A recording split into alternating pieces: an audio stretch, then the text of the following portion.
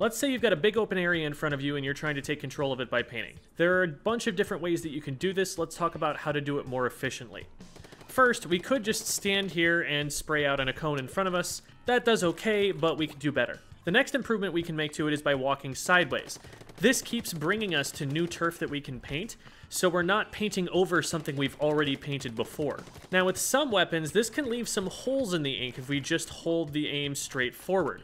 So what I'm going to do to improve this is to add this up-down motion. This will make it so that each line that I put down is going to be smooth faster. You're going to be able to swim straight through this line without hitting a break in it a lot sooner if you do this motion.